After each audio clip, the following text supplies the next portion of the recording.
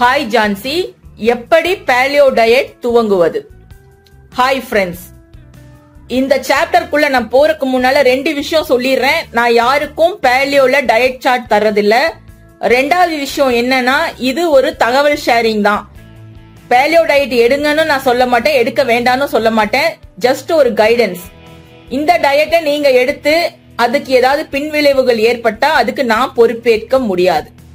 So இப்ப நம்ம சாப்டருக்குள்ள போலாம். அதுக்கு முன்னால நம்ம யூடியூப் சேனல் ஆஸ்க் ஜான்சியை சப்ஸ்கிரைப் பண்ணிட்டு அப்படியே பக்கத்துல இருக்கிற அந்த பெல் பட்டனையும் கிளிக் பண்ணிடுங்க. ஃபர்ஸ்ட், பேலியோ அப்படின்னா என்ன அப்படிங்கறத தெரிஞ்சுக்கோங்க. இது என்ன மாதிரியான டயட் அப்படின்னு நிறைய பேர் கேக்குறாங்க. இது தானியங்களற்ற ஒரு உலகம். அதாவது இதுல அரிசி, பருப்பு, உளுந்து இந்த மாதிரி எந்த தானியத்தையும் நம்ம பயன்படுத்துறது இல்ல. அது இல்லாத ஒரு உணவு முறை இந்த பேலியோ. இறைச்சி எடுத்துக்கலாம், முட்டை, மீன், அது சார்ந்த எல்லா பொருட்களும் எடுத்துக்கலாம். ஒரு குறிப்பிட்ட அளவு பால் எடுத்துக்கலாம். காய்கறிகள், சில காய்கறிகள் மட்டும் எடுக்கக்கூடாது, மீதி எல்லாமே எடுத்துக்கலாம். பழங்கள் முற்றிலும் அவாய்ட் பண்ணணும். இந்த மாதிரியான ஒரு உணவு முறை. உணவு முறைனா என்ன? டெய்லி 3 நேரம் நம்ம சாப்பிடுறோம் இல்லையா? அந்த உணவு முறையில டோட்டலா ஒரு சேஞ்ச் பண்ணி கொண்டு வர்றதுதான் பேலியோ டயட். அந்த பேலியோ டயட் ஏன் எடுக்கணும் அப்படின்னு பார்த்தா அதுல நிறைய பெனிஃபிட்ஸ் இருக்கு. என்ன பெனிஃபிட் முக்கியமா அப்படின்னா, வெயிட் லாஸ்க்கு இது ரொம்பவே உதவி செய்யுது.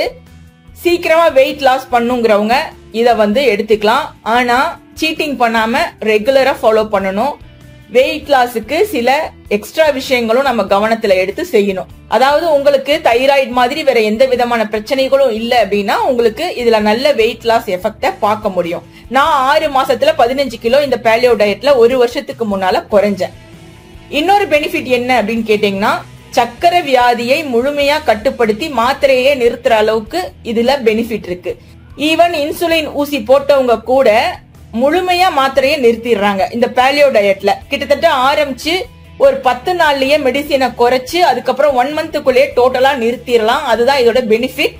பட் நான் சொல்றதுனால நீங்க செய்யக்கூடாது. டாக்டரோட அட்வைஸ் இல்லாம எதுவுமே நீங்க செய்யாதீங்க. என் ஹஸ்பண்டுக்கு இதே மாதிரி தான் நான் செஞ்சேன். அவங்களுக்கு டோட்டலா மெடிசினை நிறுத்திட்டேன் டயபெட்டிஸ்க்கு. இன்னும் நிறைய பெனிஃபிட்ஸ் இதுல இருக்குன்னு சொல்றாங்க. உதாரணமா பிசிஓடி கியூர் ஆகுது அப்படிங்கிறாங்க. அதே போல சோரியாசிஸ் மாதிரியான சில வியாதிகள் கியூர் ஆகுது. உடம்பில் உள்ள தேவையில்லாத கொழுப்புகள் கரையுது. அதாவது கொழுப்பு போய் கொழுப்பை எரிக்குது அப்படின்னு சொல்றாங்க. ஏன் இந்த டயட்ல இவ்வளவு பலன் கிடைக்குதுன்னா, நம்ம டோட்டலா உள்ள போற கார்போஹைட்ரேட்டை கட் பண்ணிடுறோம். கார்போஹைட்ரேட் இல்லாத ஒரு உணவு முறையை எடுத்துக்கும் போது உடல் யூசுவலா எனர்ஜி தேவைக்கு நம்ம உடம்புல இருக்கிற அந்த மாவுச்சத்து, கார்போஹைட்ரேட் அப்படிங்கிற மாவுச்சத்துல இருந்து தான் எடுத்துக்கும். சோ மாவுச்சத்தே உடலுக்குள்ள போகலைன்னா என்ன பண்ணும்னா, உடலுக்கு தேவையான எனர்ஜிய அது கொழுப்புல இருந்து எடுத்துக்குது. அங்கங்க உடம்புல தங்கி இருக்கு பாருங்க, வயிற்றுல வேற சில பாகங்கள்ல அந்த கொழுப்பை எரிச்சு தனக்கு தேவையான சக்தியை உடல் எடுத்துக்குது. அதனாலதான் பேலியோ டயட்ல தொப்பை குறையுது. தொப்பை குறையறத நல்லாவே அனுபவபூர்வமா பார்க்க முடியும் இந்த பேலியோ டயட்ல. நான் பார்த்திருக்கேன்.